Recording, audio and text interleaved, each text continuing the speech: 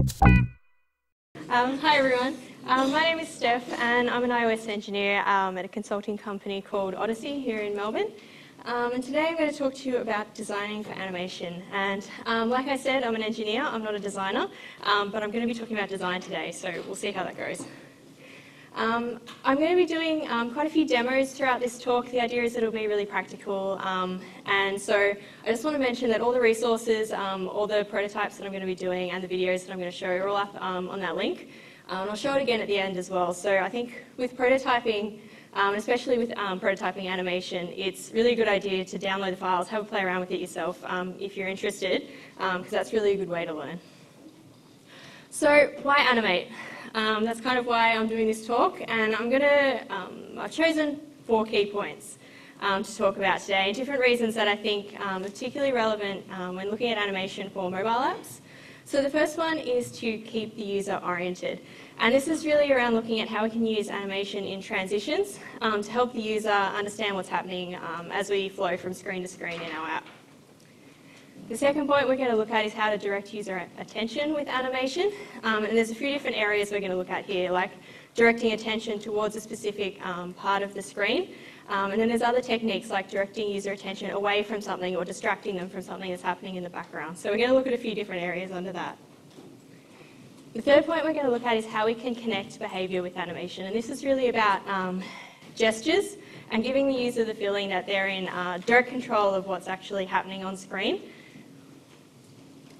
And the last point is we're going to look at how to communicate personality with animation. And in this point I'm going to give a few examples of apps and products that I think do this really well, just to give you an idea of products out there that are doing it really well, because I know you can also really do this point badly as well. So I probably should introduce the app that we're going to be prototyping today and testing out some of these different animation techniques on. And so in the spirit of DevWorld 2015, I've created a brand new weather app called Delightful Weather. And this is the app that we're going to be prototyping today. It's based on the Apple Weather app, so it's going to look fairly similar to Apple Weather. But we're going to be trying out a few of these different animation techniques on this app today. So why even bother prototyping animation? There was a really great WWDC session this year called Designing with Animation. And the presenter there, I think, described it in a way that I really liked.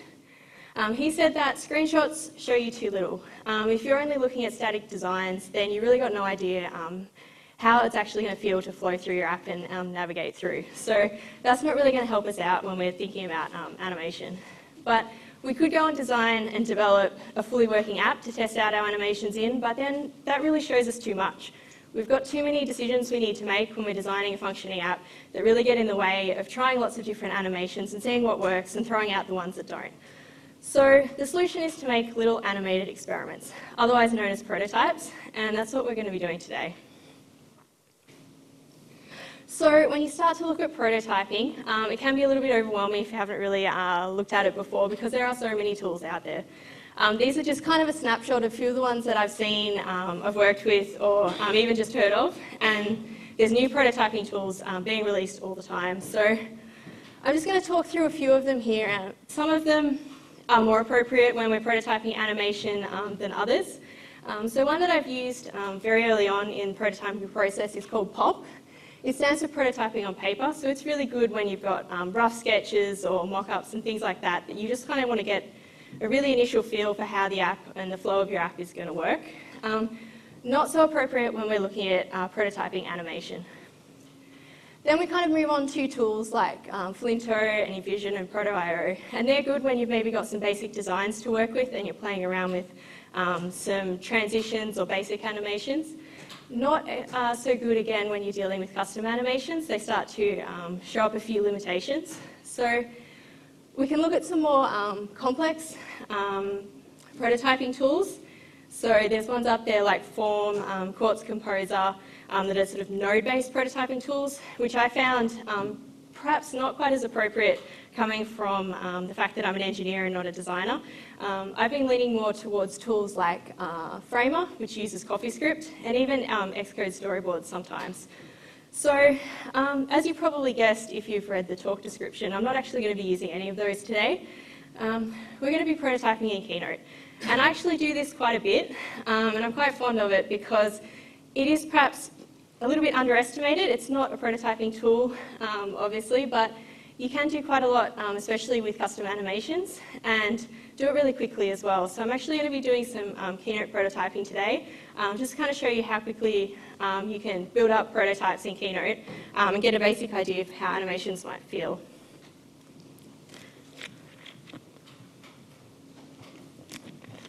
So the first point we're going to look at is how to keep the user oriented with animation. And like I said, this is really about looking at transitions and how we can use animation effectively in transitions to help the user understand what's going on when we're changing the screens around on them. And a good principle when we're thinking about navigation in apps is that users should always know where they are, where they came from, and how to get back. And I think animation can really help with that. So there's lots of different examples of this throughout iOS. One particular example that you're probably all familiar with is in the calendar app. And so this shows some kind of custom sort of zoom and scale animation when you're moving between the year view to the month view to the day view. And so it really gives the user a sense of where they are in terms of time in the app and helps them kind of understand what's going on between the transitions. So that's probably one you're all familiar with. Another one that I really like is the Duolingo app. And Duolingo is a language learning platform, and they use animations quite subtly throughout their app to help the user sort of transition between the different language lessons. And so this is an animation from Duolingo that I particularly like. And they use things like animating the background of the icon to fill the screen. The icon moves into position, and all of the other fields come in towards the icon as well. So this kind of idea, or this sort of animation, is called consistent choreography, and I think Duolingo uses this quite effectively to help the user transition between their list of language lessons into a specific lesson. Another example, this time from the web, is from Stripe Checkout. And now Stripe Checkout have a web payment form that has a Remember Me checkbox. And so this checkbox, when the user ticks it, the form expands down to accommodate this mobile phone field in there. And this is really obvious that the field is a direct result of what the user's actually done, and there's no transition off to another screen that kind of disorients the user. They know exactly how they got to that state in the payment form. So that's a couple of examples of how some other apps are using animations to help keep the user oriented. But how are we going to do that in our weather app? And how are we even going to prototype in Keynote at all? So I'm going to take a step back. I'm going to start up a new Keynote document, and I'm going to set up some basic links and transitions and get us started. Then I'm going to look at refining these transitions and maybe make them a little bit better at keeping the user oriented. So I'll do that now. So I'm going to start from scratch, and I'm going to open up a new Keynote file. And you can see immediately that it's not the right size. We want it to be an iPhone size. So I'm going to go up to the document inspector on the right-hand side here. And I'm going to change the slide size to a custom size. So I'm just going to change that to the size of an iPhone 6. And now we've got our iPhone screen. Now what I've done is I've created some screenshots for our delightful weather app, and I'm just going to drag them straight in as images. So I'm going to open up my screenshots here, and I'm just going to drag them straight into the left-hand side here. And Keynote's going to nicely put all of our images on separate slides, so we've got them all ready to link up there. And now I can just delete this one here that it's added in. And now we've got our slides ready to link up. But if we play this now, these slides would all just transition as they normally would if you were doing a regular Keynote presentation. So we want to change this so that you actually have to click in certain areas of the screen to move on to the next slide.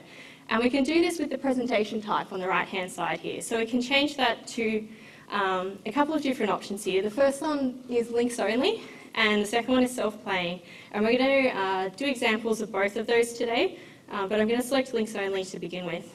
And so that means that we have to now add links to our slides to actually make them transition. They're not going to do it themselves. So let's do that now.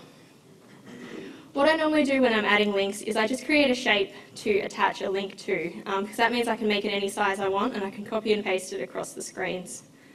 So I'm going to add a square in, and I'm just going to position it over these different cells here. I'm going to get rid of the border here as well. So now I've got a square over our Melbourne cell, and I'm going to add a link to it. So if I right click, I've got an option here to add a link, and immediately it pops up and it links it to the next slide. Now I could leave it linked to the next slide because that works in our case, but the problem with that is if I go and add another slide in between slide 1 and slide 2, my link's going to get all messed up. So I usually like to specify the actual slide number. So then if I go and add another slide in now, the links are going to update and it's going to be attached to the right slide still. So I'm just going to copy and paste this link down the screen. Don't have to be too precise here. And I'm going to update these links to match the appropriate slides.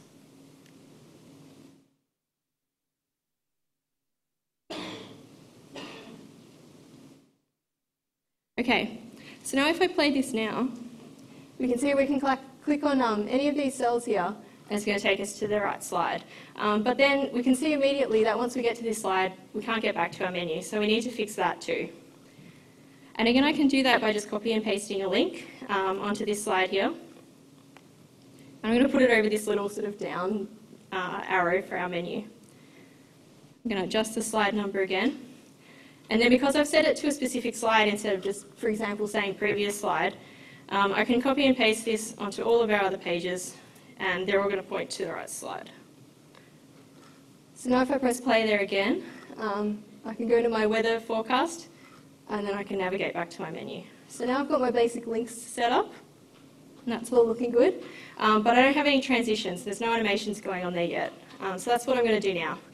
And Keynote has quite a few different animation options that you can add to the different slides. So you can simulate most of the default iOS transitions, things like pushes and modal, present and dismiss and things like that.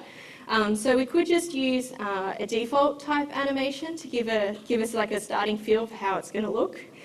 So for example, we might want to do a modal present when we tap on one of these menu items. So I'm going to do that now. And you can see if I have the slide selected here, and then I go over to the Animate Inspector, which is the middle button on the right-hand side, it says No Transition Effect. And so that's where we can add our animations. So I'm going to add a move-in animation, and this is going to become like our modal transition. So I'm going to change the direction from bottom to top, and I'm going to reduce the duration there as well. So if I preview that, now we're kind of getting our modal transition. And so that's going to be applied to whenever we click any link on this slide and it goes to any other slide. So that's going to work for all of our cells here, but we need to also apply the transition in the opposite direction to get back. So I'm just going to select all of my slides here, and I'm going to add an effect to all of them called Reveal. And so that's going to give us the opposite to what our move-in was. So I'm going to select the direction top to bottom. And again, I'm going to reduce the duration down. And if I preview that, we've got our sort of modal dismiss type transition. So now if I play this again, you can see we've got our modal show and our modal dismiss. And so that's looking a little bit better. It's still not great. The user kind of has a little bit of a sense of depth of where they are in the app. But I think we can do a little bit better, because if we look here, we actually have a title, an icon and a current temperature that also appear on this slide here. So I think we can do something with that. So I'm actually going to open up one I've prepared earlier now, and I'll talk through what the changes are here. The main difference is I haven't just dragged in full screens from this one. I've actually gone through and laid out each of the different elements. And I've done that because I want to actually animate each of those objects individually. And so I've just sort of gone through and laid them all out. Everything else is the same as what we've just done. We've still got all of the links in here, and all of the slides are exactly the same. So the only thing we've changed is just we've separated up the images. And the reason we've done that is because we want to use a transition called Magic Move. And Magic Move, if you've done any kind of animation before, it works in a similar kind of way if you think of your slides as keyframes in an animation. So it's going to try and interpolate an object's position or colour or size from one slide to the next, and it's going to do a lot of that hard work in the animation for you without you having to animate all the individual objects on a slide. So you'll notice, if I zoom out a little bit, the other thing I've done is I've actually taken each of these table cells on our menu and I've added them into all of my other slides here. And so I've done this because Magic Move can also work on anything that you've got off the screen as well. And so this is a really nice way to sort of transition objects off the screen. As long as you've got them on both slides, it'll sort of work even if the object isn't actually within the bounds of the slide. So I'm going to add this Magic Move transition to all of my slides by selecting them all in the left-hand side here and then adding the transition effect. So again, I'm going to reduce the duration down a bit.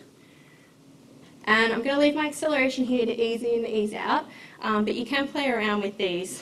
So for example, I might perhaps say on my menu, want to change the acceleration, but I might leave it the same on all the others. So now we've got Magic Move applied to all these slides, so it's going to do a lot of the hard work of animating all those individual objects for me. So if I play this now and click on one of these cells, you can see that the title, the icon and the current temperature are all sort of moved in from their position in the menu. And so I think maybe that's doing a little bit better of a job of keeping the user oriented through these transitions because there is sort of some consistency going on. So that's kind of where I'm going to leave this for now, but we'll come back to it shortly.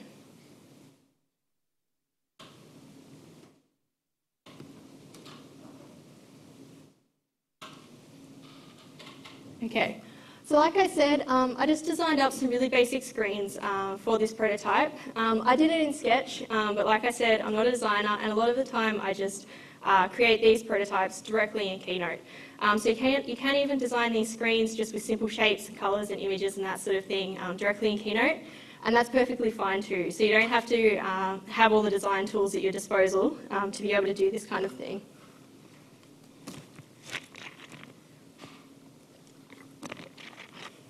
So the second point that I want to look at today is directing user attention. And like I mentioned before, there's a few different aspects to this. The three main ones that I want to sort of pull out today are that you can direct user attention towards an action, and this is sort of focusing a user or prompting them to interact with some UI element on the screen. The next one is directing them towards the result of an action, and this is about giving feedback to input that they've provided.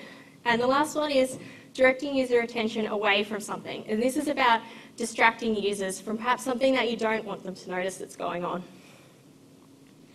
So again, there's lots of examples of this in iOS. The first one we're going to look at is focusing a user towards a UI element. And so here are a couple of obvious examples in iOS. Alerts are probably the most obvious. You really have to pay attention to them and interact with them, so you really don't have a choice in that one. Another one that's perhaps a little bit more subtle is the FaceTime or personal hotspot banners that you get when you've got that active on your phone. And so that's more subtle, but again, it's more continuous as well. So it's constantly there, prompting you to tap on it and go back to wherever it is that you can turn off that feature that you've got on. Another obvious example of this is the slide to unlock animation on the iPhone. This is an interesting one because it not only directs your attention towards that, but it also gives you a hint as to how you're meant to interact with that UI element as well. So obviously, the animation is moving in the direction that you're meant to swipe to unlock your phone. So that goes, I guess, one step further than just directing your attention towards that spot on the screen. Now, directing your attention for feedback, the most obvious example of this is button presses. And so this is just a simple example I pulled from the Pinterest iOS app. And so with button presses, it's a really good idea to perhaps add a little bit of animation to really make it clear to the user that they've engaged that button or that they're interacting with something and you've changed something. So I think maybe that this wouldn't be quite so effective if it didn't have the animation, if it just changed colour, especially because it's a tiny little button in a navigation bar. So I think it just kind of, it's a good idea for giving user feedback that their action actually did something. And the last point that I want to look at under directing user attention is distraction. And this is an interesting one. And a good example that I found of this is the Stripe checkout again, and their verification code. So this is an example. If you can see the animation down the bottom there, it gives you a spinner, and it tells you that they've sent you an SMS verification code. And the interesting thing about this is it's entirely an illusion. Stripe actually have no idea when you're going to receive the SMS, but they've already distracted you for a couple of seconds. So chances are you will have received the SMS, or you'll get it really soon. So this is an example of using distraction to help your app feel faster than it really is, and to distract the user away from something that's happening in the background, perhaps that you have no control over. So how are we going to use this technique of distraction or directing attention in our weather app? Something that I thought perhaps could be useful to the user is if there's a weather warning or something like that, we want them to immediately notice that there's some warning or notification that they need to pay attention to. So that's what we're going to do. We're going to add an icon to our app that's going to have a little bit of animation to draw user attention if there's a weather warning in that city, for example. And to do that, we're going to use a different feature in Keynote called build animations.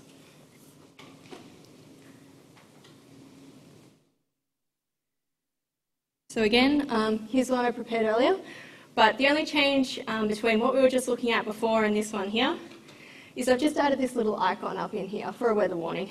Now, we might decide by putting that in that that's enough, that we don't actually need any animation there, but we're prototyping, right? So we can try this out quickly and see if we like it and see what it looks like. So I'm going to go ahead and add an animation to this icon. And you'll notice that if I select the icon, our animation inspector on the right-hand side here changes.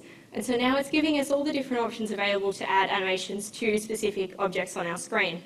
So I'm going to choose an action that I want to add to this icon, and I'm going to choose a pop.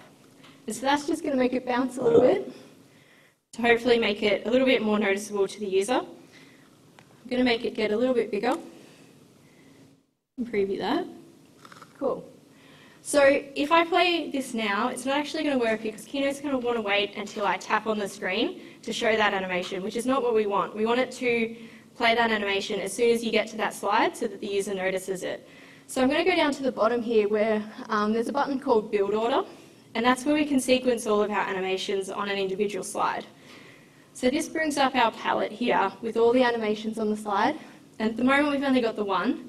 But you can see down the bottom here that we can change when it starts. So we're going to make it start after our transition, and we're going to give it just a slight delay so that the user has a chance to get themselves oriented on that screen before we start moving things around on them. Great. So now if we play this now, and we click on New York, you can see it's just got a little pop when it goes there. So we can decide maybe we like this, maybe we don't. But it was really quick to just kind of try it out and see, does this kind of icon need an animation? We'll see. So that's where we're going to leave our prototype again. And we're going to look at the next point, which is connecting behaviour. And this is really about gestures. It's about giving the user the feeling that they are in control of what's happening on screen and that they're able to directly manipulate the content in your app. And I think probably the best example that I can think of that in iOS apps is the iOS app called Clear. And now it's a to-do list app. This is just a snippet from their website. And they use gestures for everything. They use swipes and dragging and pinching. Even for their navigation, you pinch to close your list and go up a level in the navigation. So it's really quite effective at giving the user the feeling that they're directly manipulating all of the content that they've got on screen.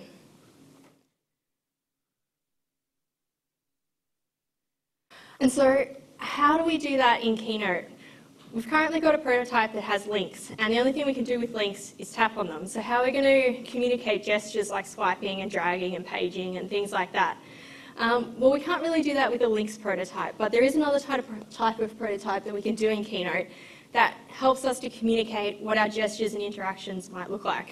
And that's called a self-playing prototype. And that's what we're going to do now.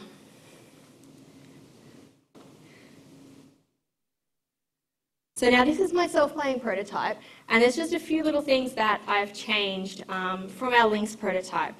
I went to the document inspector on the right-hand side here again, and I changed our presentation type to self-playing. And so this means that instead of having to click on a link to transition between slides, our slides are just going to automatically keep transitioning one after another until it reaches the end. And so what we need to do then is we need to add some kind of animation on each of the slides so that Keynote knows it needs to go through each of those animation steps before it moves on to the next slide. And that's where we can communicate our gestures through these animations. And so you'll notice here that I have this little grey dot. And this is what we're going to use to communicate our gestures. This little dot is going to be on each of the different slides. And we're going to give it animations to indicate things like taps or paging or scrolling. So if I open up my build order palette here, you can see that this little dot has 3 different animations attached to it. It's going to fade in, it's going to move down over our Stockholm cell here, and then it's going to disappear. And so that's going to give us a feeling that we've just tapped on that cell. And then because Keynote has gone through each of those animations in that build order palette there, it then knows it needs to go on to the next slide. And so it's going to keep transitioning through each of these different slides, executing the animations and then moving on to the next. And so that's how we're going to communicate our gestures. And so you can see here, I have added a couple of extra slides in this sequence here, just to give you an idea of what things like scrolling will look like, and paging as well. So if I play this now, you can see it kind of walks through a scenario in the app to show gestures like scrolling and panning and swiping and things like that.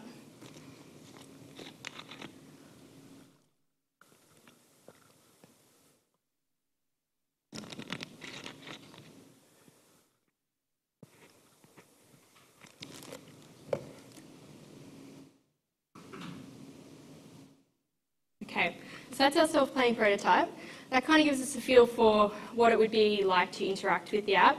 But the great thing about this is you can actually export it as a video and perhaps send it to your developers or your client or something like that to give them for a feel for how it would work as well.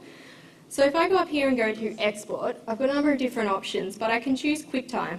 And if I export to QuickTime and hit next, it's going to ask me to save a movie file. And so then Keynote's going to go through and run that sequence again and convert it into a movie file for us. So then now I should have this file on my desktop. And I can send that off to whoever I need to give them a feel for what it would be like to interact with our app. So that's a really handy thing that I use quite a lot.